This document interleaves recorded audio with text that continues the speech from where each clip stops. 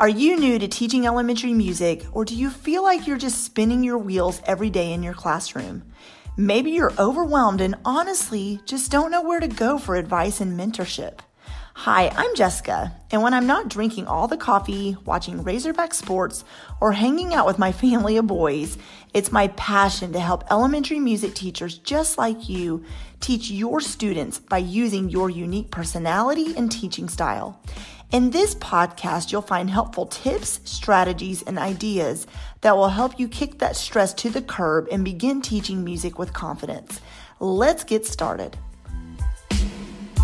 Well, hey there. Welcome back to the Elementary Music Teacher Podcast. I am your host, Jessica Peresta, and you are listening to episode 111, and this is a Facebook Live taken directly from the free Start the School Year Off Right challenge I did back in early July. So this episode, we are going to talk all about classroom management, setting up your classroom, and mindset as a music teacher, even if you are teaching virtually on a cart or insert any other situation, fill in the blank. This challenge, this particular Facebook Live came from challenge day 1, and it was a 5-day challenge I did. It is not posted in the Facebook group anymore, but you can still join the free Facebook community. Just look up the elementary music teacher community, or you can find it in the show notes. And be on the lookout in this podcast because I'll be announcing the dates for a winter challenge I'll be doing, as well as next summer's challenge, the closer to next summer. So I really hope you can join us for the next challenge, and this will just give you a little taste of what one of the days of the challenge looked like. And as the challenge goes on, we do a Facebook Live every day, as well as daily emails and daily question prompts in the Facebook group. And not only that, it actually is a 30-day challenge. It's continuing on. It just finished with my Harmony members for 30 days. So this episode's a little bit longer than normal, but just listen to it on your drive to wherever you're going. And you can break it up into multiple days if you need to, but I really hope you find value from this episode. So I'm so excited for you to listen. So let's get started. But today is all about how to start the school year off with success. Obviously, I wanted to do this on day 1 because that is a huge topic, and I could have done a million things under this umbrella of this topic, right? But I chose to talk about classroom management, setting up your classroom, and your mindset. Because if we can talk about mindset above everything else, getting you focused on, yes, things may not be what I want them to be right now. Things may be totally different. This is a huge shift for me. I miss being in my classroom. I miss seeing my students in person. All that is completely normal, and you're allowed to have feelings. I tell teachers all the time, if you've ever heard me on my podcast or on video or whatever, you're not a robot. Okay. So you are going to have feelings. You're allowed to have feelings and emotions. It's completely normal. If you don't have feelings, then that's okay. Everybody's a little bit more emotional than each other. Okay. But you're allowed to have feelings about the way last school year ended and about maybe not knowing or knowing the way this coming school year is going to go. You're allowed to feel frustrated and overwhelmed. I want you to know that.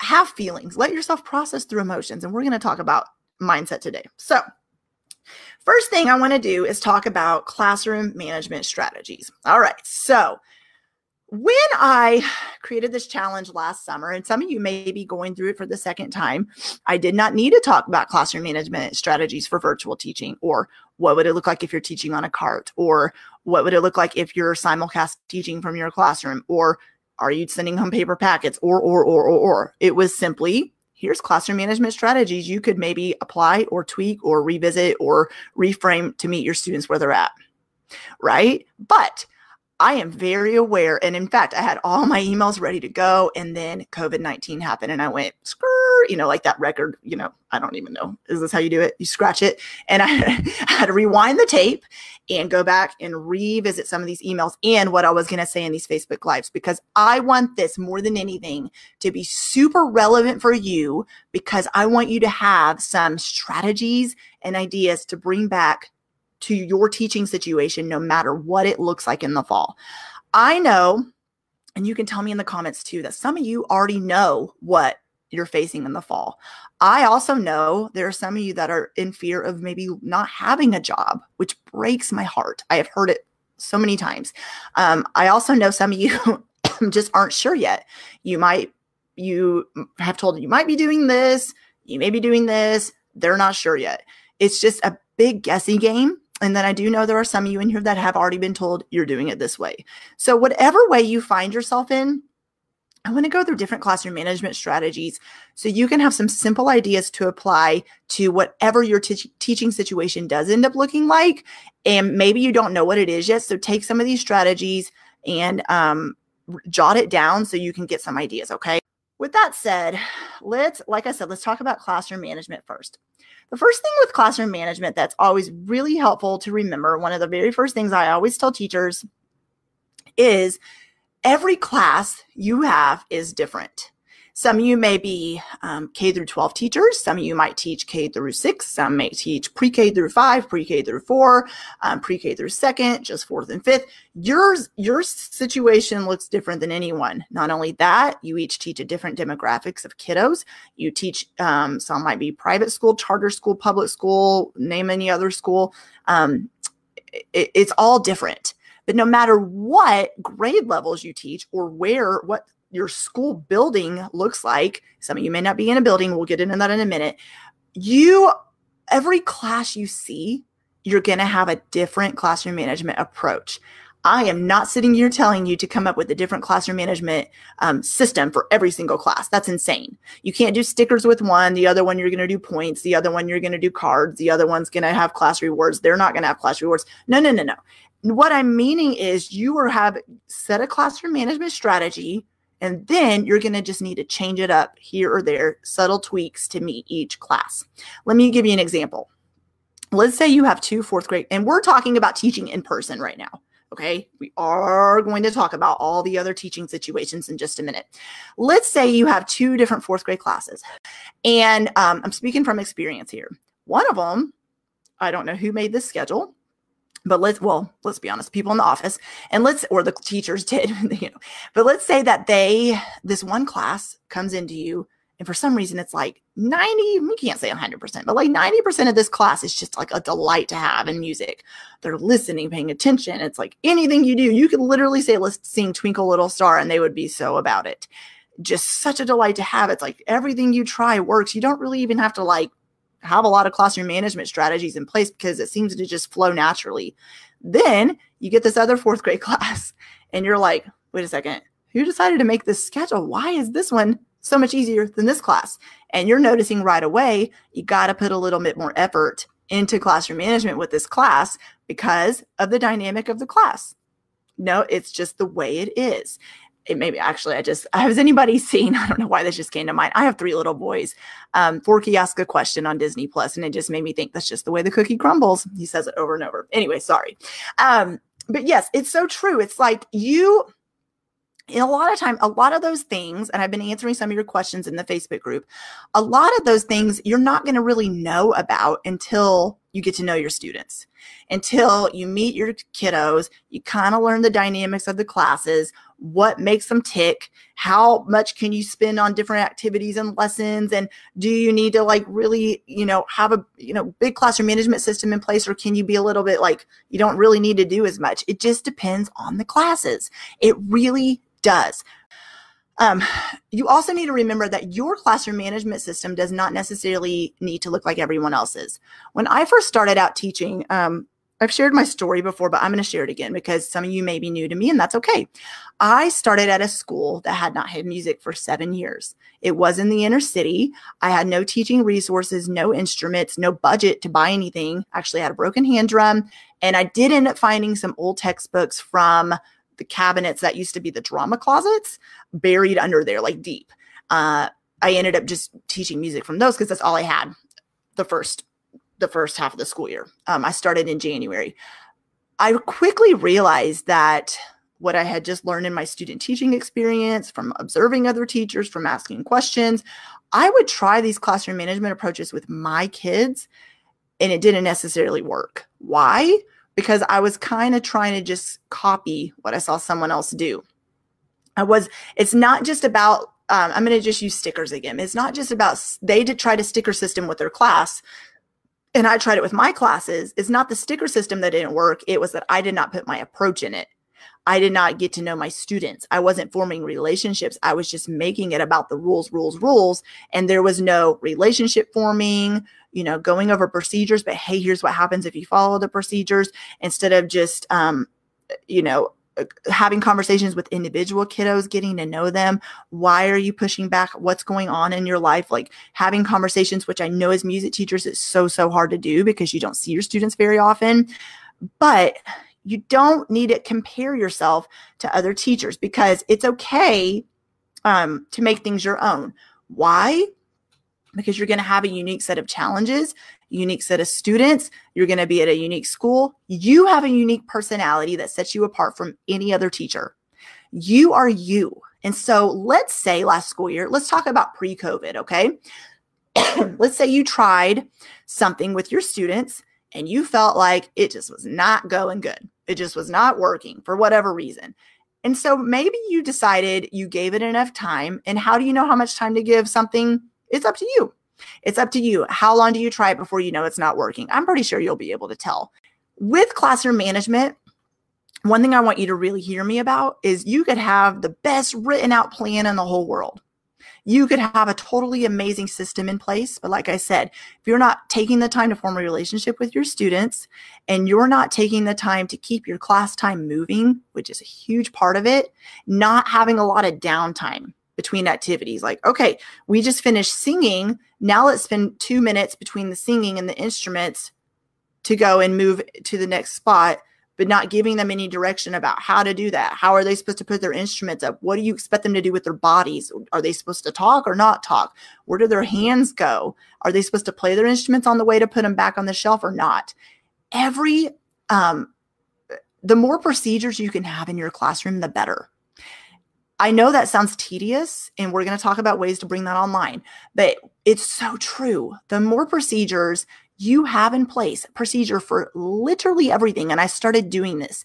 It made it feel like it was like tedious. Like, my gosh, I feel like I'm just giving these kids rules, but they learn to know what to expect. It ended up flowing better. And in return, I was able to teach more music because I wasn't sitting there feeling like I was constantly dealing with behavior issues and problems and the kids weren't listening. It took time. Everything that's new takes time. And I've already told you guys some of that in the answers in the Facebook group. Every time you try something new, whether it's classroom management, teaching virtually, meeting your students for the first time, being a first-year teacher, it takes time. What was I going to say? Oh, yeah. Those of you in here who, I know several of you who have even joined this group have been teaching, some of you for 30 years. I know it was a long time ago, but your first year teaching, did you just walk in day one and immediately know what to do?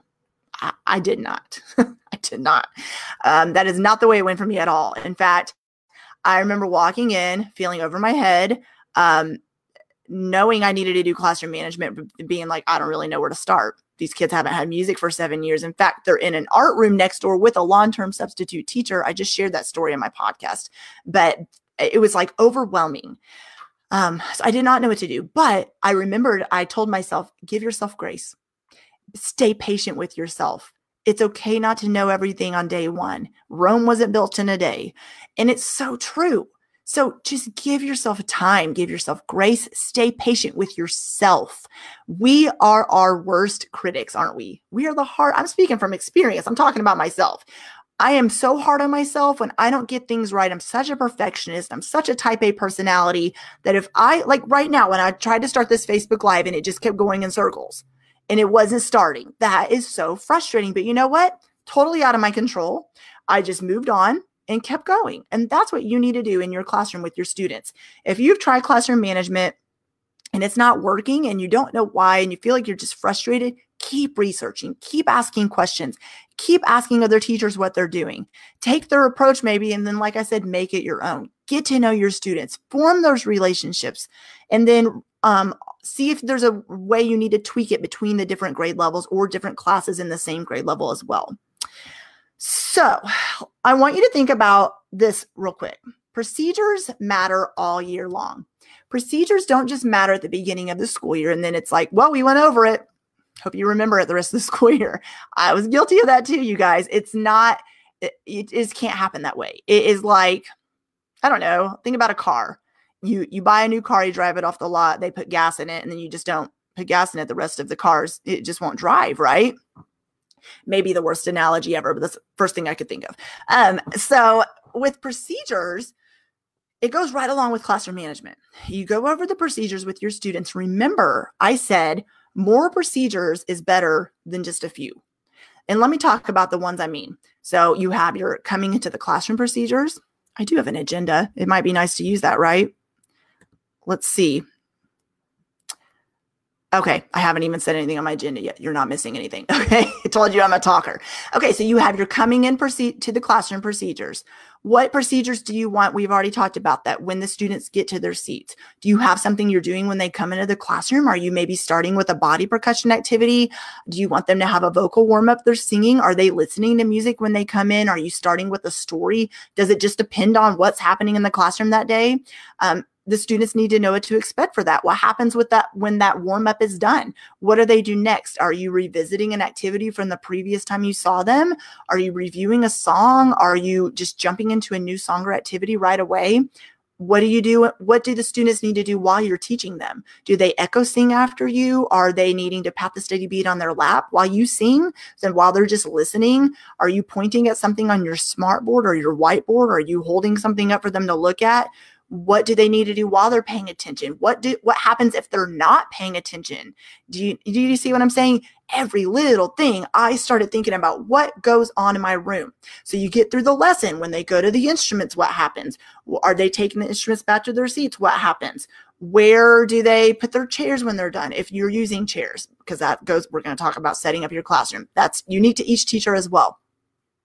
What happens when they're leaving the room? Do you just say, everybody line up, let's go? Don't do that. It doesn't work. So, or do you call them one at a time? Do you have them answer what I call popcorn questions as they line up at the door? Do you do exit tickets? Are you singing a song on the way out of class? Are you having them stand quietly and then handing out stickers for their class on their class sticker chart as they line up quietly because they did a great job? Maybe you could even end class or begin class. I suggest doing one or the other by just having a normal conversation with something that's not even related to music. I love doing that. What you had for dinner last night, and just call random kids out or have them raise their hand. What are you going to do after school today? Tell me about your piano lesson yesterday. Oh, I heard you had a basketball game last night. Just asking questions to your students. They're going to love that, because you're getting to know them even on a non-music teacher level, and they are going to trust you and just have a connection with you even outside of music. I do want to say, so it's hard transitioning from summer back to school. I know that. Summer, especially this summer, you are, some of you just ended school. Some of you maybe are not even done with school yet. And you're so excited to enjoy your break, because I don't know about you, but I know, like, it just feels like we've all been kind of thrown through a blender, right? Well, I guess that's not the right wording. What is it? Not thrown in a blender. I guess you do throw things in a blender, but just twirl around in a blender, right? You didn't even have time to stop and think about anything. You didn't have time to stop and process what's going on and how am I feeling about this? And am I overwhelmed or not? I don't even know if I'm overwhelmed. I haven't even had time to stop. So the first thing I want you to do is enjoy your summer break. After this challenge ends, enjoy your summer. Do something for you. My family, we're going to a lake. It's 30 minutes from my house. We're going there for a week, so we're not going too far because of COVID. But we are taking, we're going to enjoy the summer. We're going to take a break. My boys need it. I need it. We all need it. So don't feel guilty about that, about taking time for you, where you're not even, maybe even your principal's like, listen, next week I'm going to be emailing you, or in a couple weeks, I'll be emailing you about next year's schedule. And you're going to say, you know what, actually, I'm going on vacation. I'll check my email when I get back. It's okay to say that sometimes. Of course, you can't lose your job. I do realize that. But it's okay to put boundaries on your life and on yourself and of your time. It's so super important you do that. So it's hard transitioning from summer back to school, because especially going into next school year, it's like fear of the unknown, not knowing what to expect, not knowing what's going to come, not knowing how your teaching situation will look like, fear of technology, fear of, are you going to do things right? What if I mess it up? I'm not even going to get to know my students the way I normally would, because a lot of them I'm just going to be meeting through a chat box on a Zoom call. It's so I know it's so hard. And a lot of you, that's the main thing you're focused on right now. And I'm 100% realize that. Your normal frustrations about going back to school, or fear of going back to school, or worries about going back to school are magnified this year by like 10 because of what's going on with COVID, right? And so I want to say that it is just, first of all, if you wonder, am I the only one who's having a hard time transitioning from summer back to school when it's time? You're not. It's completely normal as a teacher to feel that way. You, last school year, probably felt like 10 school years in one. I don't know why 10's the magic number right now, but that's the number I keep using. So it's true though. Like those last few months of school, it was different for everyone depending on where you live, but it was a lot to take in, to deal with, to figure out how to do it, emotions and mentally and physically. I already talked about forming a relationship with your students, stay consistent with your expectations when it comes to procedures. Okay, so let's go here, classroom management. This is where I'm at right now. Okay, so stay consistent with your expectations. Now, this is a huge one. If you've told little Johnny to stop in a regular classroom setting, let's say you've told him to stop hitting his rhythm sticks together, right? Say, hey, we're not ready to play our instrument. Remember I said, if you play before I say, I'll take your instrument away. So you're going to need to leave your rhythm sticks on your lap. You turn around, he hits them again. Oh, Johnny, what did I say? Remember, what did I say? And you've given him like 4 or 5 or 6 or 7. He's on like chance number 8. What's little Johnny going to think? He's going to think, well, I mean, she tells me this, but nothing ever happens. And it depends on the child, right? Every child is different. If it's a child with a disability, maybe they're not understanding your instructions. There is a behavior plan involved. Doesn't mean let these kids get away with whatever, but there is some situation there you know about, versus a child who he's just testing you. You know your kiddos, and that goes back to the relationship part of it, really getting to know your students. But let's say he keeps playing and you've told him not to, and you've already told him what's going to happen if he does it again, but you don't ever take the rhythm sticks away, then you needed to kind of take the instrument away. Doesn't mean he can't participate. What I usually do with kids like that, when they have to, have to lose an instrument because they're playing out of turn, they can still use their hands. Body percussion is everything, especially going into next school year. That's all I started with, was the kids' bodies. They sang and they did body percussion. So we're going to talk about that, like I said, when it comes to lesson planning. So know that behavior problems are going to come. Having a plan in place will help so much. It's possible to have a consistent classroom management strategy. If you're new to teaching elementary music, which a lot of you in this group are, or if you've been teaching for a long time, classroom management is something that's one of the most important things, in my opinion, in elementary music, in teaching elementary music. Once it falls into place, like I said, when you have a procedure for everything and your kids know what to expect and it's consistent, you're going to notice your teaching falls more in place. It's going to be kind of like a pendulum shift. I almost said swift, where up here's classroom management. Down here, you feel like you're teaching. It's going to eventually go like this. And then the teaching is going to go up and your classroom management will be down here. How? By staying consistent, following through with your expectations, procedures, and forming relationships with your students. So I want to talk about, classroom management. How do you do it online? How do you do it in virtual teaching? The same way you do it in your classroom. And you're like, yeah, right. There's no way I can do that. Well, let's talk about that. So let's talk about the different teaching situations you may find yourself in. Teaching on a cart. That's a lot of you in here I've already seen talking about. You either might be, or you're already aware of the fact that you're going to be teaching on a cart. I actually saw someone in the group today also say that they taught on a cart last school year, and moving into this school year, they will, they already kind of feel a little bit more confident in doing that going into this school year. So classroom management with teaching on a cart. Well, as you're more than likely, this is what's going to happen if you're teaching on a cart going into the classes, the classroom teachers' classes. Is that what I'm trying to say? The general classroom teachers' classrooms. That's a big sentence. You know what I'm saying? You're going to be going into the other classrooms. There we go. And while you're in there, you set up classroom management the same way you would in your class. Now, here's the deal. A lot of them, The teachers will already have their own classroom management systems in place. So the easiest way, in my opinion, to navigate this is to know that teacher, what classroom management systems they already have in place, and then build upon that. Now, I know that might be difficult because then you're learning I don't know, let's say you have 20 classes. You probably have way more than that, but you're learning all these different classroom management systems. So if that's too hard to remember what teacher has what system in place, the simplest ways to do it is, let's say kiddos are not allowed to sing. Then let's say you're having to have them space out 6 feet apart, right? Then you're going to go over that with them. Here's what I expect from you when we're doing we're going to hit on the drum. Hit on our desk or the table like it's a drum because we're not allowed to use instruments. Here's my procedure for that.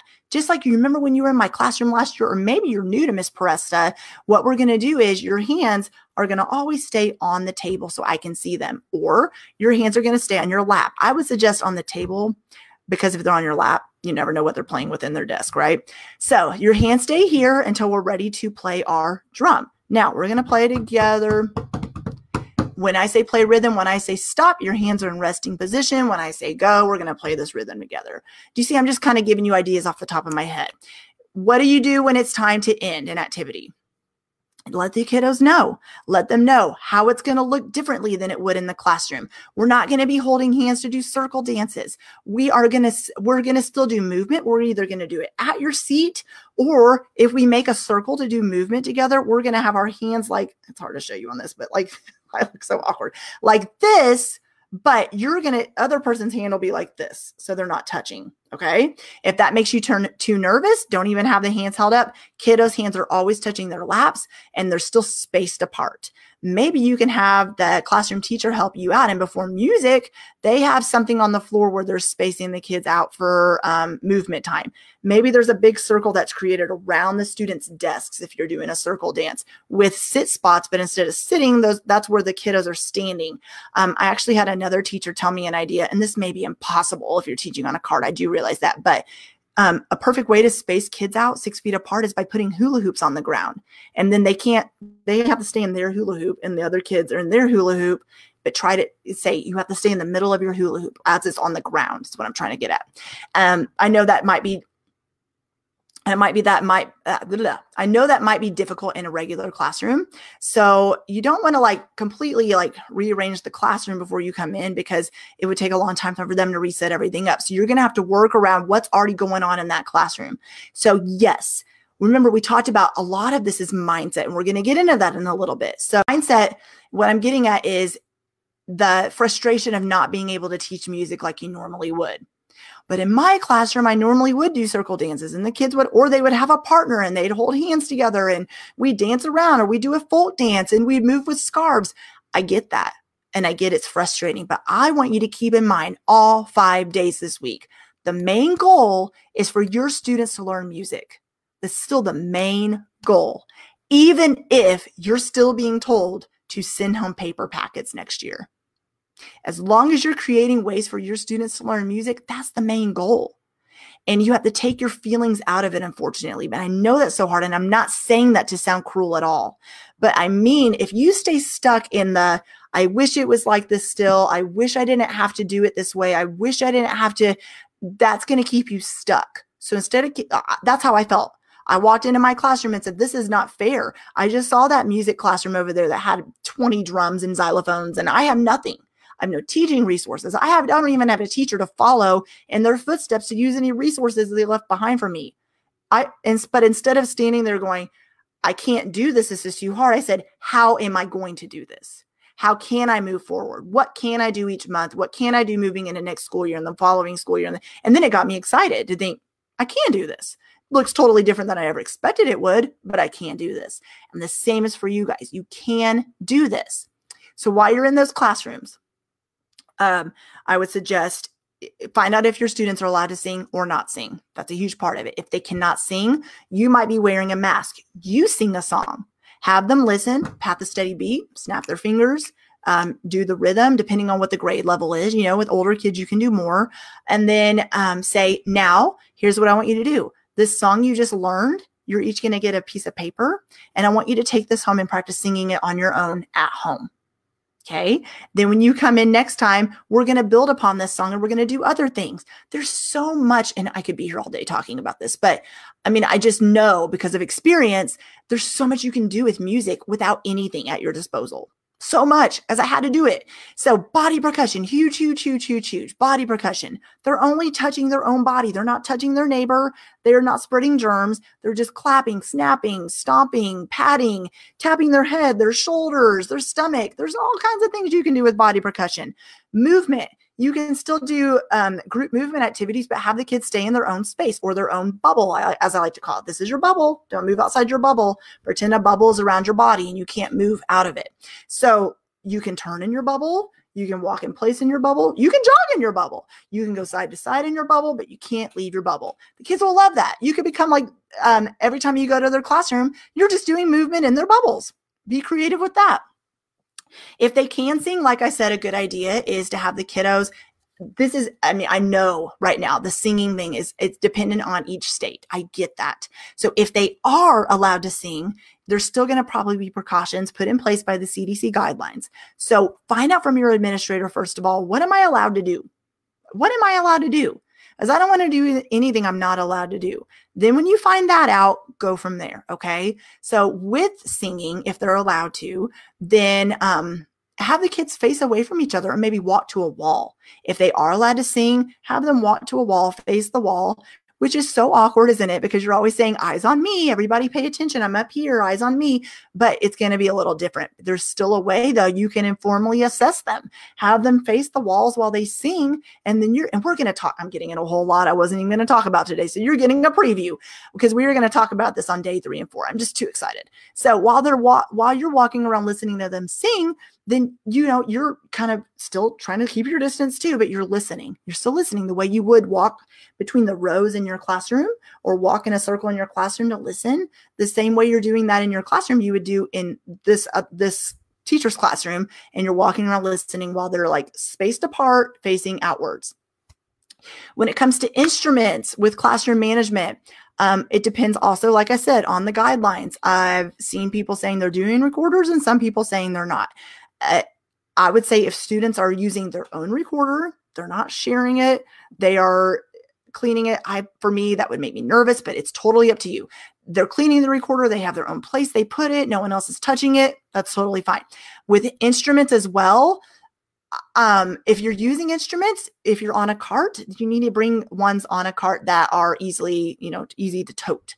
If you are wanting to use like rhythm sticks and or smaller like glockenspiels or things like that, or like the small rhythm instruments, you know what I'm getting at. If you're wanting to use bigger instruments, but you can't tote them back and forth, maybe you could keep like a drum and a larger xylophone in one of the upper, depending on the way your school's laid out. So let's say it's upper elementary, lower elementary. And I know that's not probably the case for you, but designate a certain classroom to keep a couple larger instruments in down each hallway. So when it's time to go down that hallway for a certain class, you just got to walk by, pull it out, bring it. Okay.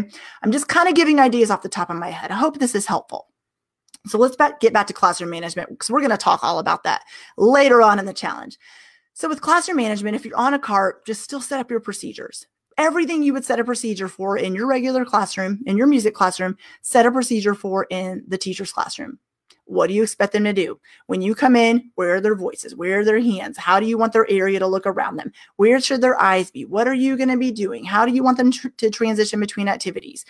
If they are moving around, where do you expect them to go, right? These are all things to consider. When it comes to classroom management while you're virtually teaching, right now, like you guys are in the comments and you're commenting.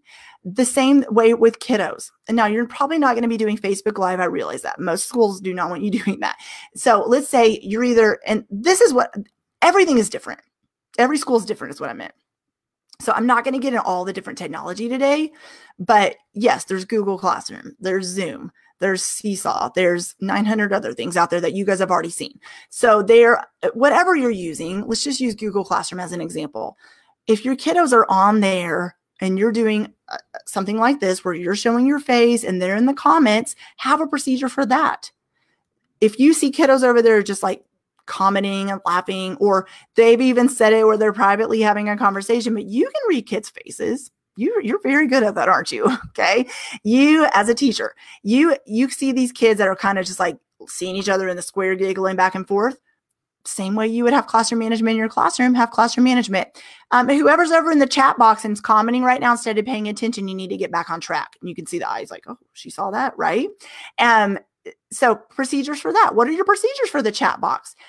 A big problem, as you've already seen, if this is the way you taught at the end of last school year, going into this school year, is everybody talking at the same time. If that was a struggle for you, let's say you're even entering one of the classroom, like a second grade call, they already have set up and they invited you to come in and join them. And you're sitting there like, everybody's talking at once. This is insane. I cannot say a word. Have a procedure for that.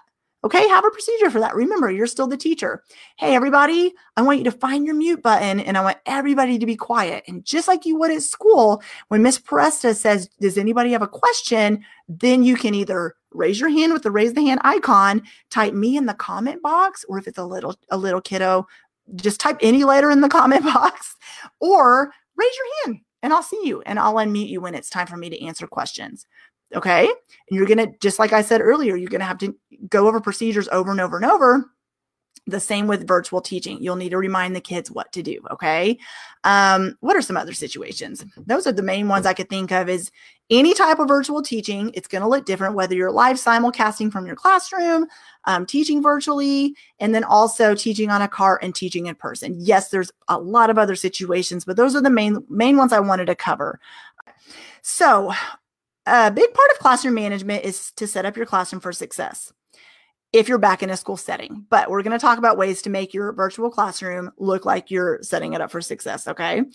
I want you to think back to last school year and how you had your classroom set up. I actually today was talking with a teacher who you may have actually seen her post in the Facebook group. She is in my Harmony membership too. And so I've gotten to know her story. We've had a lot of one-on-one calls, and she was telling me her classroom setup is just awkward. You have to go down a big staircase. It's very narrow. The kids have to go across the field. What am I trying to say? The outside part. So a lot of times they come in with muddy shoes in the winter with coats. There's not a lot of room in there to put their stuff. And there's not even a lot of space in there to do movement. Can any of you relate to that with your classrooms? So I realize when I give suggestions about what to do in your classroom, it depends on your classroom. Some of you have classrooms the size of closets. Some of you have large classrooms. Some of you have no classrooms. Some of you have classrooms you maybe share with another teacher. It just depends on your situation. And so I know when I'm giving suggestions, with any suggestion I give, ever about anything, you take it and make it your own. I'm so big on that. I wish someone had told me that when I was starting out. In fact, I'm in the middle of writing a book about that right now. So stay tuned for that. It's coming soon. But anyways, there's so much that I did not learn in college. There's so much no one told me when I became a music teacher that I would need to know. Little things like you might have a classroom you can do things in, or you might learn things to do in a classroom and you're not going to have any space to do it. No, or you're going to walk into a classroom and have nothing. Like things no one tells you, right? To prepare yourself. Okay. So with setting up your classroom. So how you set up your classroom is unique to who you are. You're going to hear me say this a lot, but you are a unique person. I do not think it's a coincidence you are in the exact school with the exact students that you're in, that you're teaching, because the reason I'm so big on not doing things like everyone else does it and not just using a cookie cutter approach, because imposter syndrome sets in. It's probably not even a word, but it's a word I use called comparisonitis, because you're unique. You are an individual. You're allowed to do things your way. You're allowed to be you in your classroom. You also bring in a musicianship that another teacher may not have. That makes you unique. Share those experiences with your students. So the same way with that is when you're setting up your classroom, I want you to make it unique to you as well. If a teacher came in and they had all the instruments on one wall, the other wall was filled with chairs, the other wall had books, it just looked like a symmetrical whatever, and you don't want to do it that way, that's totally fine. It's totally fine. I get questions all the time like, should I have risers in my room or chairs or a carpet or sit spots? My answer is yes. Yeah, I say it like that because what do you want to do? Right? What do you want to do? If the teacher, like maybe you're following in their footsteps, or maybe even you yourself have used chairs for years and years and years, and you're like, you know what? I want to just keep a few chairs in my room if I'm in my classroom again. To like some for just the drums, or just for centers, or just enough chairs for, different activities I want to do, but not for the entire class. Change it up. It's okay to change things up. If you've set your classroom up a certain way and you're not really liking the way you have it set up anymore, there's nothing saying you can't change it up. That's okay to do. So, I want you to remember that as you're planning to set up your classroom, make it unique to you. When it comes to setting up your classroom, I started with desks, not by choice. That's what they gave me. Who has desks in elementary music classroom? And if you do, I'm not judging you. I remember going, what? And they were the kind where I couldn't even just keep chairs in. There was the attached chair attached to the desk kind. So I was like, well, this just kind of takes up my whole room. I didn't have the, largest music classroom in the world either. So I said, is there any way like I could not have these in here next year? So then they gave me a full class set of chairs, which was so sweet. And I remember I still thought, this is taking up my entire classroom. Then I took ORF level 1 and I realized I kind of want some space for my kids to move. And I wanted a more open space. Everyone's different. If you don't want that, that's okay. But I decided for me what worked was keeping my larger instruments against a wall, only pulling them out when I planned my lesson plans and I knew I'd be needing larger instruments. I'd pull them out, have the chairs where the kids would need to sit on to play the large drums and the large xylophones. Sometimes kids would even just sit on their knees. It depended on the activity. And then I decided I wanted them to just sit on the floor. I had no budget, remember? So it was either Lowe's or Home Depot. I ended up hating these carpets, but that's all I had right away. I had to kind of think quick. Gave me those sample carpets that you see in the stores that they would just throw it to the trash. I remember driving up one day and saying, do you have a class set of just these sample carpets I could take back to my classroom? Sure. They gave me like 25 of them. And the reason I said I ended up not liking them, they worked great. The kids come in, get a carpet, sit on it, but they would just fray and found the carpet fuzz everywhere. But then eventually I ended up to like a floor carpet, and now sit spots are all the rage. And I at one point had risers in my room. I didn't like it because I kept having to tote them back and forth between my music classroom and then the gym where the programs were, and back and forth, and then they ended up breaking. So the way it finally ended up was a few chairs where they stayed by the instruments in the back of my room, pull them out when I needed. I had shelves with bins for the smaller instruments that I kind of categorized by what was in them. Then under that was books that I would read to my students.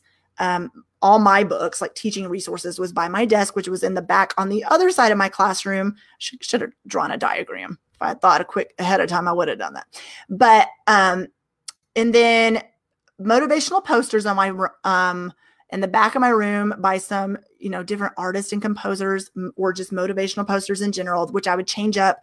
I had a bulletin board for, we did a culture of the month every month, different composer of the month every month, depending on the composer's birthday. Missing something, but that would change. I kept a map up all year, and I would just kind of put a pin in where the composer or culture of the month was that we were talking about, with different pictures of the that culture, representing that culture, and the different songs that we did, and I would put them on that bulletin board. I also had some student dinosaur computers. That's all they had for me at the time, and I had a little table set up for that. And then I had some, like a word wall where different musical terms the kids would need to know. And then as they left my classroom, I had a wall over here that was those cabinets I told you about. I used that whole cabinet space, the cabinet doors, for students to write note cards about what did they learn about. Here's let's say this is steady beat. What did you learn about steady beat? As we were lining up, sometimes I would have like pencils and note cards and like some tape, and they could tape up what they learned and hang it by steady beat. So eventually then we'd put a different word up there and do that. And it became, and these are just ideas I'm sharing with you. You do not have to do it this way. But what I'm saying is it took me a while to get to that point where I realized, what do I want to have in here? How do I want to make this work? What do I want it to look like? How much floor space do I want to have? Where do I want to set up my things? And then I did that. So that's what I suggest for you to do, is to think about your students, your school, how much space you have, what's your teaching style, and then create a classroom setup ideas based on that, okay? Now, I said there's a way to still make your classroom look like a classroom even if you're teaching virtually. If you're teaching virtually, behind me, you see this white wall? I could have some words, the word wall I just talked about, I could have that set up behind me. Hey guys, today we're going to be talking, if you're teaching live, okay? Or if you're even recording a video that you're sharing a YouTube link out with your class on Google. It just depends on what you're doing.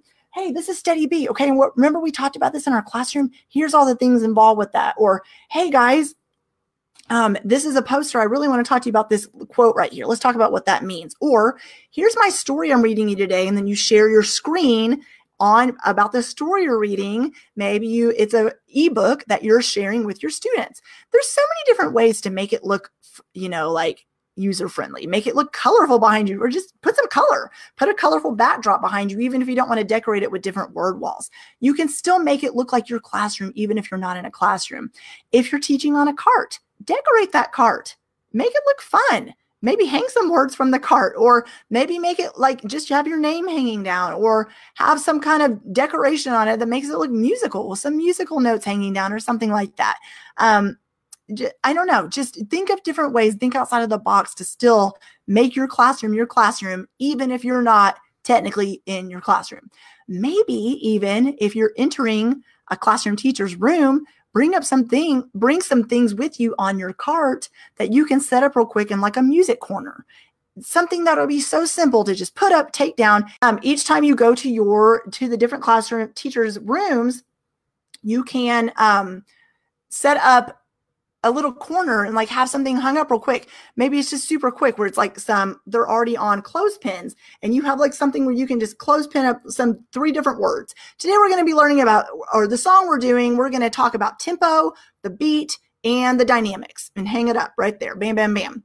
I don't know, just something you bring with you to make like a little music wall so it still feels like you're setting up a bulletin board. Even if let's say your school tells you you're starting out the school year teaching on a cart, teaching virtually, or still just sending on paper packets.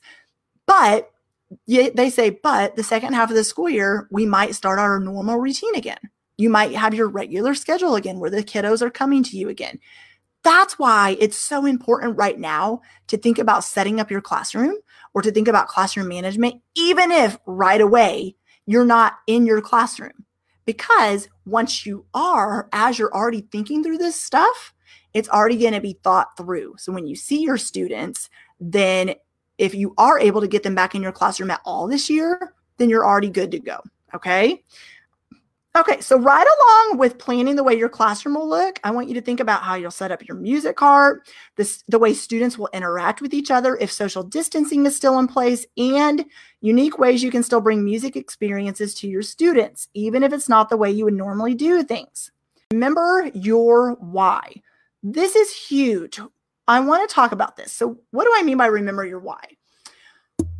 We talked about this already, where it's so easy to get bogged down with, I'm frustrated because, or I wish things were this way, or this isn't fair, or I didn't become a music teacher to teach this way, or I just want to see my students, or this isn't the way to create music.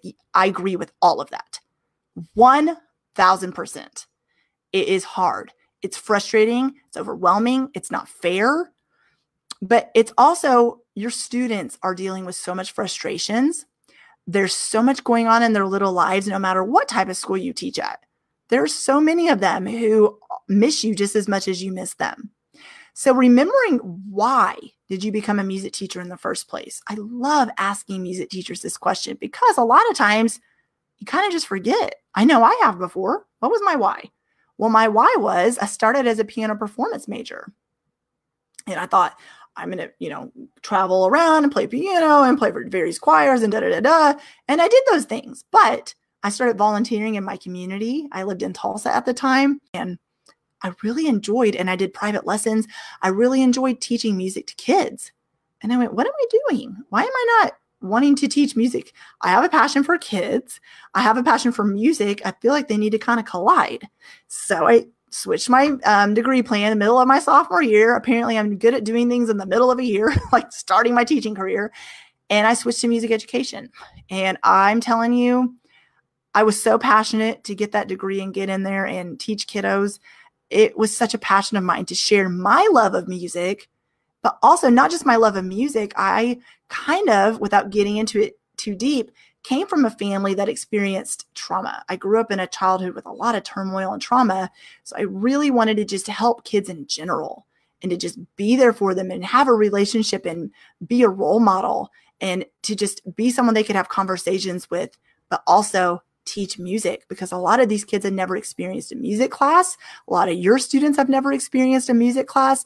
And because of you, even virtually, even on a cart, even in your classroom, even on a paper packet where you're suggesting ideas for them to learn music at home with their families, because of you, they're able to learn music. And I think that's incredible. You're bringing a gift to these kids without even realizing it, that they maybe would not have ever been able to receive before. But because you're bringing it to them, it's so special, so important that they are able to learn music. So remember your why. If you get stuck on, I'm so frustrated, I'm overwhelmed, when is this ever going to end? I just want to have my normal routine back. That's normal to feel that way. I said at the very beginning of this video to have feelings, process through your emotions, let yourself feel feelings. But then remember why you became a music teacher, and it will help keep you going on those frustrating days, the frustrating weeks where you don't know what's going on and nobody's communicating at your school. It is frustrating. You've maybe seen 2 kids out of a whole class of 25, but I also want to remind you to keep showing up for one kid the same way you would for 25, because that child is there to learn music from you. Thank you so much for listening in to the Elementary Music Teacher Podcast. Be sure to subscribe to the podcast so you never miss an episode. And while you're there, I would love for you to review the show and leave a rating on iTunes. To find out more about how I can help you gain momentum in your elementary music teaching career, head to thedomesticmusician.com, where you'll find free downloads, courses, the blog, and so much more. Continue teaching music and never doubt the impact you're making each and every day in the lives of your students.